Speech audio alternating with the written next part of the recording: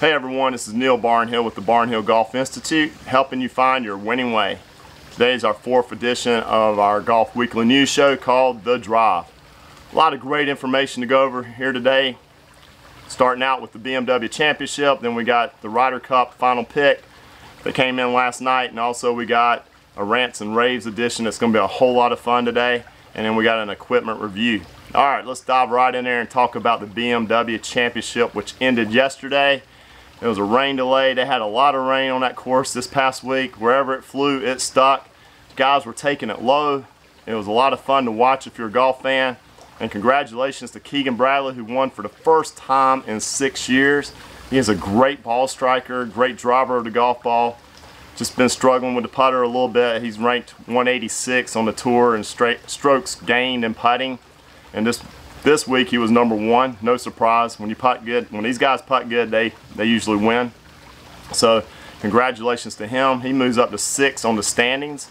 All right, let's go over the FedEx standings as we go into the last week at East Lake for the Tour Championship, and there's now only 30 players. All right, we got Bryson DeChambeau at 1 still. Justin Rose, who came in 2nd, he lost in a playoff. He's been playing outstanding. Tony Finau had another great week. He was tied for 8th this past week. Dustin Johnson tied for 24th. He's number 4. Justin Thomas, number 5. He tied for 12th last week at BMW. Keegan Bradley, number 6. He was at number 29. Big move. Huge move. Number 7, Brooks Koepka. He tied for 19th. Bubba Watson had a solid performance. He's number 8. He was tied for 16th. Billy Horschel playing great. Tied for 3rd this week. He's at number 9. And Cameron Smith off this week, but don't count him out. Tied for 65. All right. The guys in the top 5, if they win at East Lake in the Tour Championship, they are guaranteed to win the FedEx Cup title. So it's going to be very interesting to watch. Hopefully the weather's a little bit drier out there this week. But that was a fun tournament, this BMW Championship last week. I don't know if you caught any of it, but yeah, the players were having fun. And I have to do this. I can't help myself. They did the Philly Eagle out there. They were making so many eagles out there. And if you didn't see it, I'm going to show you how it goes. You can write a comment to me and give me a remark on it. Guys were making eagle putts and then doing that dance. So there you go. There you have it. All right, moving right along here. I know you don't want to watch me do that again, so I'm going to stick to the golf. The Ryder Cup, the final Ryder Cup spot was picked last night by Jim Furyk, and no surprise, it's Tony Finau. He has played great. He had another solid performance last week, as we said. He tied for 8th. He's just had a great year, and I think he'll fit right in. He's a great team player. He played team sports growing up, so you can fit him anywhere in the format of the Ryder Cup, and he's gonna do outstanding in my opinion. Both teams, the European team and the American team, have all 12 players now, and we'll talk a lot more about that next week in our 5th episode. But man, it's going to be exciting to watch this Tour Championship this weekend out at East Lake in Atlanta, Georgia. It's going to be fun to watch this. It's just doesn't get any better than that if you're a golf fan. So looking forward to that. And all right, we're going to move right along to our rants and raves. All right, I'm going to start off with the positive this week instead of the negative. I'm going to rave about Golfnow. I've been fortunate enough to use that in the last 3 or 4 months that I started playing again. I got a buddy who uses it, and I mean, it's just so convenient. You can book the same day. It's just simple, great prices. You can book a tee time at any time. You can compare prices when you look it up to see what your rate is compared to other golf courses. And also too, what I really like is you can see the reviews from people that played there maybe the day before. Was the course airified? What's the condition like? You get honest feedback on that review section. You get so many courses with great rates. It's very convenient. You book it online, and I highly recommend it. Almost all the golf courses are on it, so take advantage of that. It's easy to register and do that online. Okay, so my rant today, okay, is going to be, I have done it, and I'm sure you out there have done it. Called a golf course, made a tee time, pay normal fees, and you get out there and the course is aerified. Just done. Maybe the day before, bumpy, sandy, and they did not tell you that.